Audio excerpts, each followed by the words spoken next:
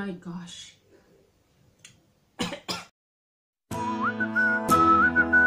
Oh yeah, yeah. Oh yeah. Hello guys, welcome back to my channel. This is Shirley Pelaez. Ayan na naman ako guys. Andito na naman tayo. At sa mga bagong pasok, welcome sa aking channel. So ngayon guys, ay baka nagtataka kayo at medyo open. Medyo ganito yung itsura ko guys. So pagpasensyahan nyo na po. So ngayon guys, ang gagawin ko ngayon guys ay isang challenge. About sa may asim pa. So kaya pa? So kaya pa ba? Ayun. So sis Ruth Yabo, ina-accept ko na naman yung challenge mo sa akin. At ang mechanics pala ng challenge na to guys ay meron siyang 15 questions, and then bago mo siya sagutin guys ay dapat mag-squeeze ka muna ng maasim. Hindi. Ito guys yung asim na sinasabi ko. Ayan, may hinanda na ako dito at 15 pieces siya guys kasi 15 slices siya guys kasi 15 questions nga eh. So every question mag-squeeze muna ako bago ko sasagutin yung tanong. At dapat bawal yung iinom ng tubig or maglagay ng asin at kung ano-ano pa. As in pure lang ito guys. Pure lemon lang ang gagamitin. So, hindi na tayo magpapatagal pa. Let's go to the question guys. Pero bago pala ako magsimula sa question, kung baguhan po kayo dito, kung hindi pa kayo nakapag-subscribe, please subscribe to my channel guys. And kung nagustuhan nyo ang video ko, please give me thumbs up. So, let's go! Let's go to the first question guys. Ang question number 1 is, what is your ugly pet name? Ayan, mag-squeeze mo na.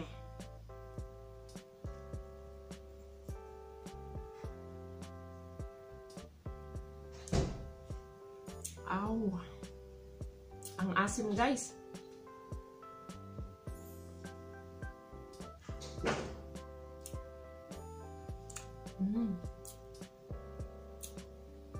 So, ang answer guys ay tabo. Tabo. Para sa iba siguro pangit. Pangit na pangalan siya, di ba? Kasi bakit tabo? Sa dami-dami ng mga pangalan, ano?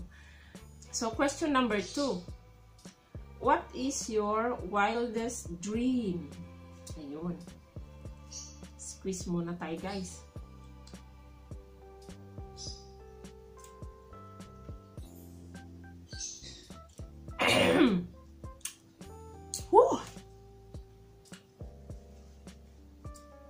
Ang asim.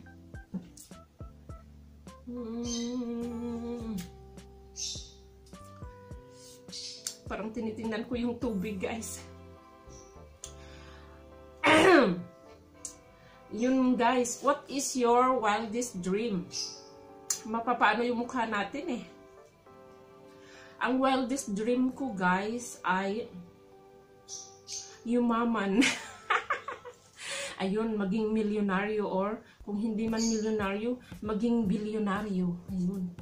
Kasi ang dami kong gustong tulungan, dami kong gustong gawin sa pera kung sakaling maging milyonaryo ako. So, di ba? Wildest nga eh. Wala namang bayad. And number 3 guys, question. What part of your body do you love and hate the most? And why? Squeeze na naman tayo.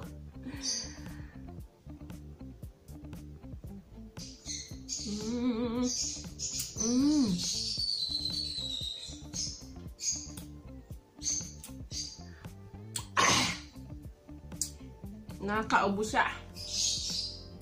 So, ang pinaka-hate, pinaka-love ko muna sa body ko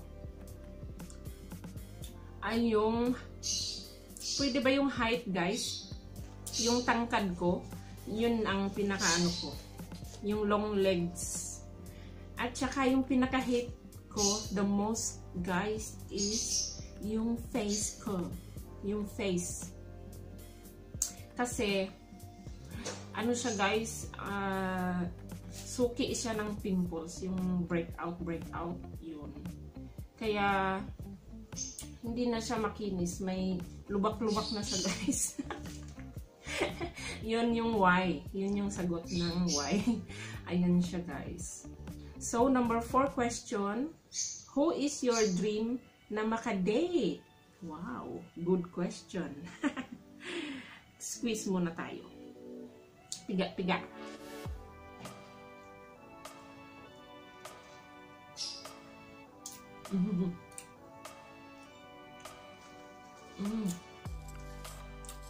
So, yung pinaka-dream kong maka-date, guys, ay pinaka-dream lang naman eh.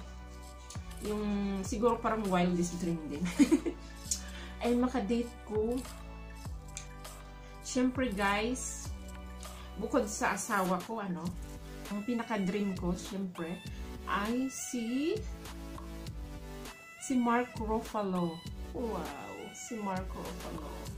Yung hawk, guys, yung green siya. Gusto ko siyang maka-date. Pero dream lang. Ayun. So, next question is, what is your unforgettable childhood experience? Ayun. So, squeeze muna tayo. Na naman.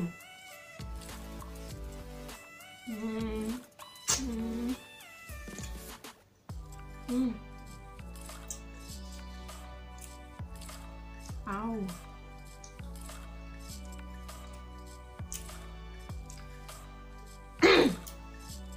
So, yung unforgettable childhood experience ko, guys, is yung naglaro kami ng shatom, guys. Alam niyo yung shatom sa mga bisdak dyan. Yung kahoy, mahaba siya, tapos may maliit na ano mo sa butas, tapos gaganunin mo, tak, gaganon. Elementary pa lang ako nun, guys. Tamang-tama, guys, yung time na yun, uwian ng mga klase. Diba? Uwian sa school. Nagkataon, guys, dumaan yung teacher ko, advisor ko. Kapitbahay namin yun. Dumaan siya dun, guys. At yung pag ganun ko, guys, tak, ay ang galing kong ng shatom. Tsak. Ay, oh my, OMG. Tumama sa noon niya, guys. Grabing takot ko. Nabukol siya, guys, nabukulan. Hindi ko naman sinasadya. Grabing takot ko talaga. So, next question, guys. Number 6, are you pasaway? And why ka pasaway? Yun. Another squeeze.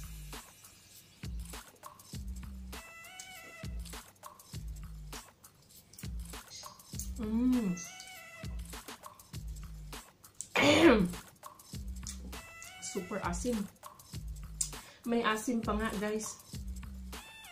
Ako ay depende, guys. Pasaway ako sa mga yung malalapit ko ng mga kaibigan, especially sa family ko rin. Ayun. At bakit ako pasaway? Kasi syempre, 'di ba? It's another way na nagpapahayag ka ng love sa kanila. Yung pasaway naman na hindi bad. Yung good pasaway naman. Yung ano naman, yung parang lambing type, ganun. So, number 7, which fast food chain do you normally go? And what favorite food you order there? Ayan. Next, squeeze.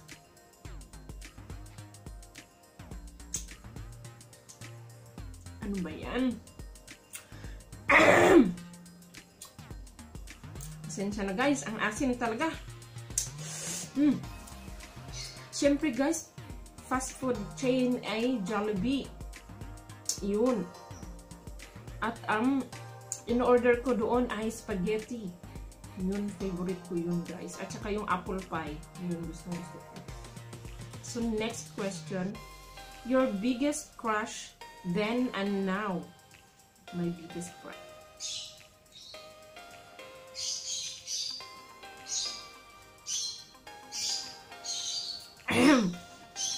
So guys, yung pinaka-biggest crush ko then and now is Mark Ruffalo nga. Siya pa rin, guys. So, next question, guys. What is your favorite chocolate? My favorite chocolate?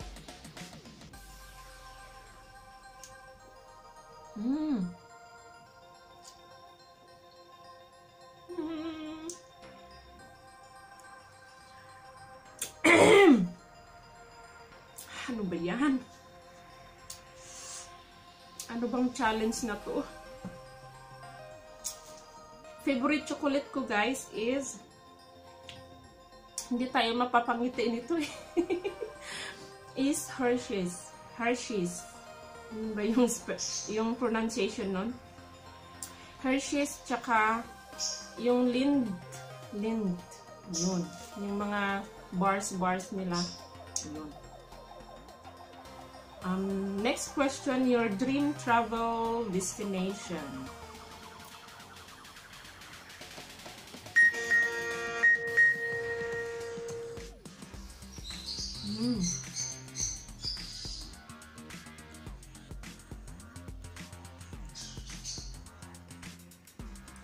My dream travel destination is yung makapunta sa Eiffel Tower, guys. Doon. As in, dream destination ko yun. Saan ba yung lugar, guys? Sa Paris ba yun? Yun. Next question. Kung may kakainin ka that would magically appear anytime you think of, ano gusto mo kainin?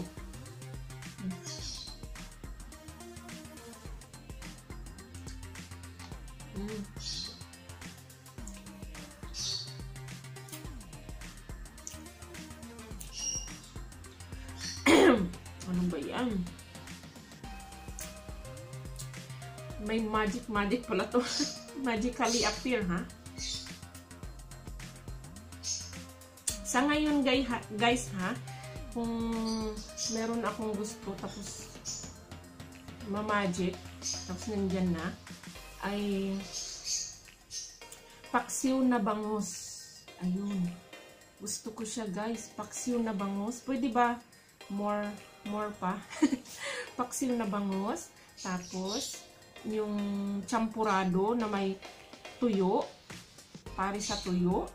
Yun. Pangatlo, yung ano, bilis-bilisan ko na. Yung itlog maalat na lagyan ng kamatis. Ayun, at saka white rice, gusto ko yun. At saka, last, ginataang kalabasa na may daing, yung ano, daing na subak niya ba. Gusto ko yun, ginataan talaga. Yun. So, next question, guys. Do you have a talent na hindi alam ng iba? Talent ko? Dali, quiz muna.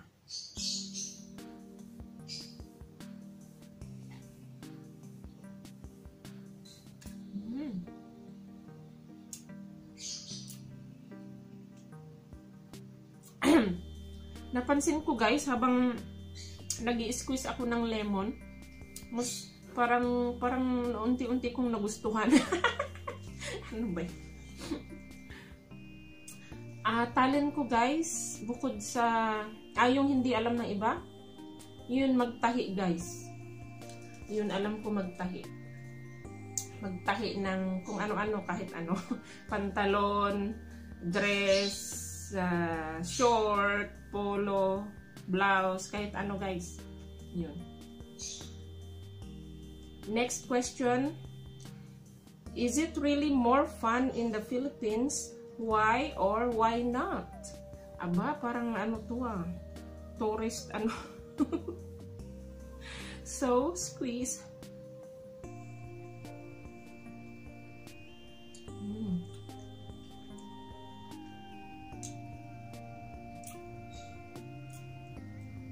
More fun in the Philippines? Of course, guys. It's more fun, really more fun in the Philippines. Kagaya ko, guys, na OFW. Ako mismo, sarili ko, hindi ko pa naikot yung Pilipinas. Napapanood ko lang sa mga YouTubers, yung mga foreigners na nagbabakasyon, mga vloggers. Maswerte pa sila, guys, kaysa sa akin. Naikot nila yung Pilipinas. At yeah, nakikita ko it's more fun in the Philippines nga. At parang naiinganyo akong puntahan din yung pinuntahan nila. Yun. Next question, kumusta ka naman? Aba, ang sweet. Kinumusta ako. Ayan, squeeze muna tayo, guys.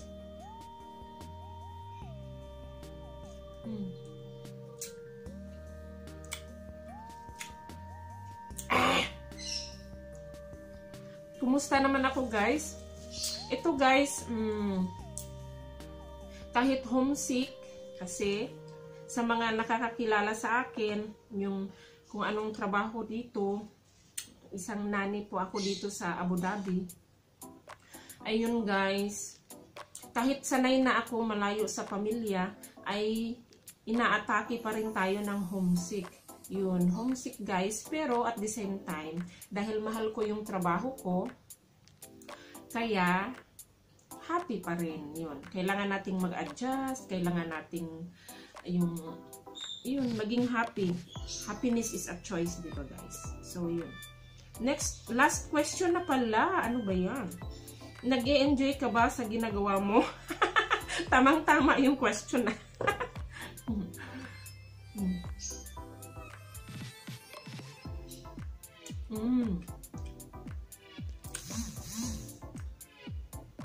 Ayan, ubos na, guys. Oh, na-squeeze na lahat. So, yes, nag-i-enjoy ako. Sa ngayon, yung ginagawa ko ngayon, hindi ko nga napansin na pang last question na pala. Ayan, nag-i-enjoy ako, guys. At kung tinatanong nyo naman yung trabaho ko dito, yes, nag-i-enjoy ako. Kasi, double purpose, guys. Habang nagtatrabaho ako dito, malayo sa pamilya, ay naging isang YouTuber na rin ako. So, double yung trabaho dito. Nag-i-enjoy ako sa YouTube. So, yun lang po, guys, ang aking challenge na gawa ko na sa wakas. Salamat. Alam nyo ba, guys, nung August 11 pa ako, tinag ni Ruth Yabo nito. At sa tuwing naiisip ko itong challenge na to, iniisip ko palang umaasim na ang mukha ko. So, ngayon ko palang siya talagang natanggap sa katawan ko. Parang, kasi iniisip ko baka, excuse me, guys, baka masira yung tiyan ko kasi sobrang asim niya, kasi may acid ako, yung ganun. So, ngayon lang, guys, ginawa ko to. Pero, sabi nga ni Ruth, kumain daw muna ako bago ko gawin ito. Dapat ganun. So, as for now, okay naman yung tiyan ko, guys. So, Sis Ruth, maraming salamat sa always na pagtag sa akin. You're so sweet. Yun. So, guys, kung hindi pa kayo nakapag-subscribe kay Miss Ruth Yabo, nasa Malaysia siya, guys. Puntahan nyo na siya, guys. I-like nyo siya. Marami siyang vlog about sa Malaysia. Yan. And, bago ang magpapaalam sa mga hindi pa nakapag-subscribe sa akin at mga bago dito, guys, sa channel ko, please subscribe to my channel. At kung nagustuhan nyo ang challenge na to, ay china-challenge ko rin kayo. Yan. Give me thumbs up also, guys, kung nagustuhan nyo. And please share my video. So, yun lang. At maraming salamat sa inyong panunood. See you on my next video. Bye!